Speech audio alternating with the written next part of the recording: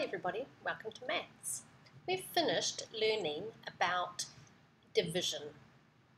Okay, so in this week we're going to start learning fractions. Fractions are when you cut something into smaller pieces. We're going to be learning about half and quarter.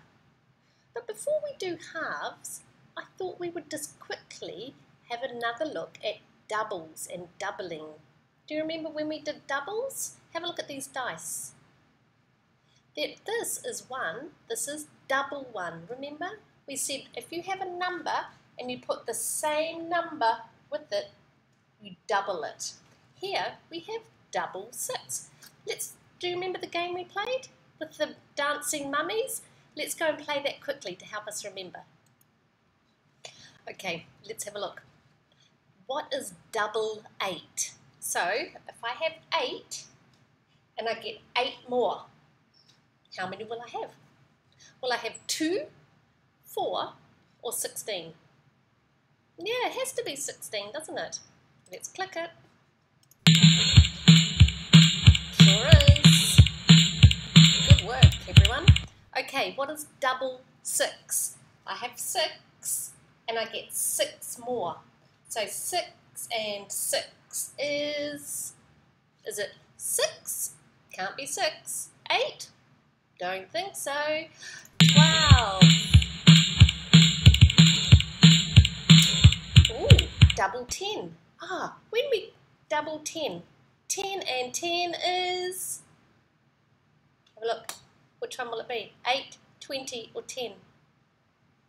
We're making it bigger, so it's going to be 20. Okay, one more.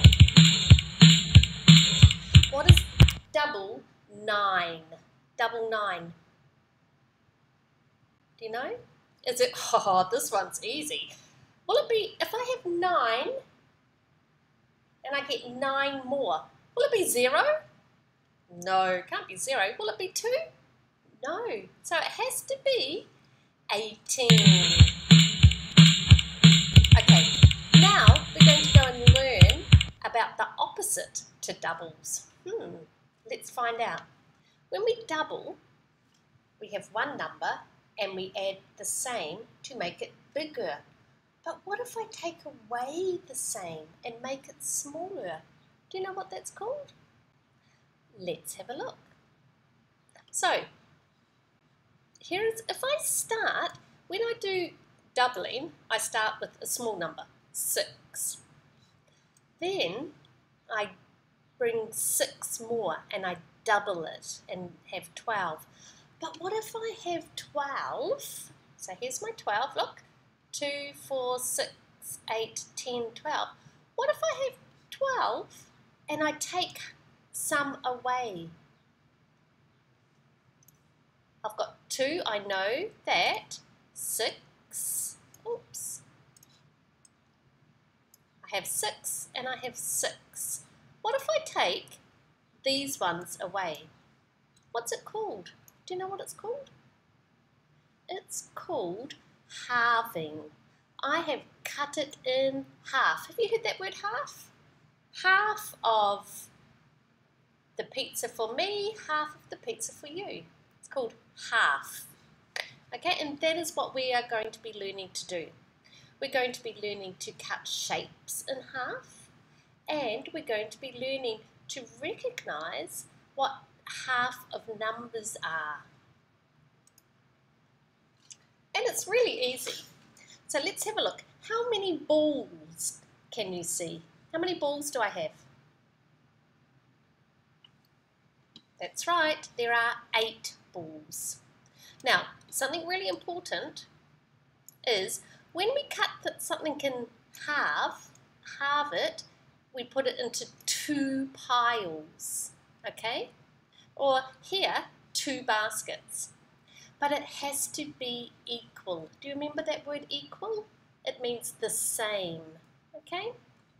We can't do it like this. We can't say 1 for me, 1 for you, 1 for me, 1 for me, 1 for me, 1 for me, 1 for you, 1 for me. Is that equal? Is that Are they the same number? No, they're not, are they? That's not fair. It's not equal. To halve something, we have to make two parts exactly the same size. So let me fix this. If I put this one over here and this one over here, how many balls do we have each now? That's right, we have 4. 4 for me and 4 for you. So I know that half of 8 is 4. Okay? Half of 8 is 4. And this is my half. My half. And I get 4. This is your half and you get 4. That's fair. Right, let's have a look at the flowers. How many flowers are there? Easy, isn't it? 4. There's 4 flowers. So, I want to halve the flowers. Half for me and half for you. How many flowers will we get each? Let's do it. 1 for me, 1 for you.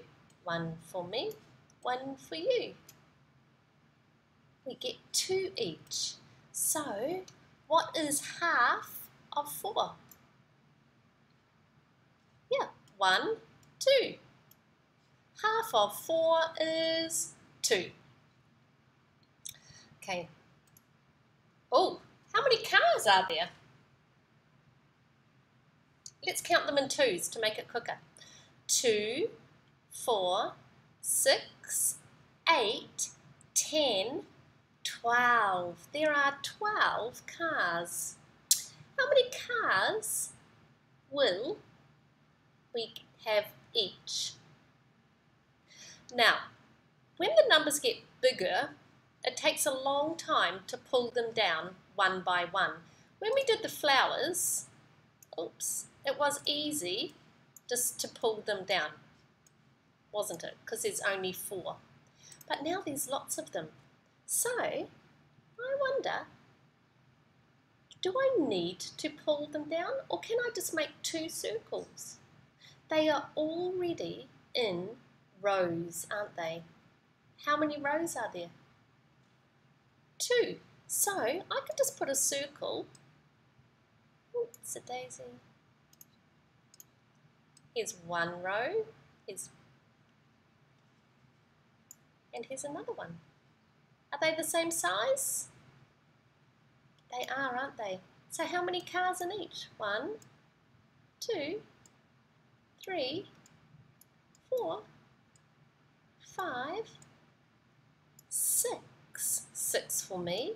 1, 2, 3, 4, 5, 6. 6 for you. Half of 12 is 6. Okay? If that's a little bit tricky, then it's okay to pull them all down one by one. But try to see if you can use your eyes to make equal groups. Right, now what we're going to do, let's have a look at this. We're going to say these to help us remember, okay? Half of 10 is 5. Half of 8 is 4. Half of 6 is 3. Half of 4 is 2.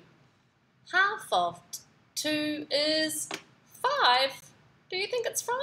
If I've got 2 and I break it into half, will I have 5? No, because when you halve, it always gets smaller. Let's have a look here. Right, show me 8 fingers. Put 4 fingers on this hand, 4 fingers on this hand. Okay, I have 8. I want you to halve it. Pull your hands apart. 8 is, half of 8 is 4 and 4. Fantastic. Do this one, 10. What is half of 10? How many? 5. You've made 2 groups. One group of 10, 2 groups of 5. 2 fingers. One group of 2. Half of 2 is 1. Let's go back to our funky mummy and play again, but this time we're going to do halving. Okay, let's have a look. The question is half of 4. So get 4 fingers. 4 fingers. Break it into 2. Half. 2 groups, remember? What is half of 4? 2.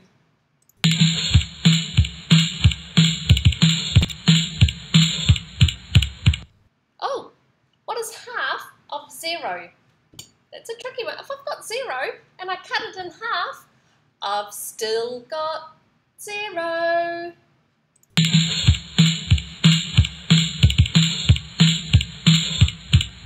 Okay, this one. What is half of 8? Okay, get 8. Cut it in half. How many? 4.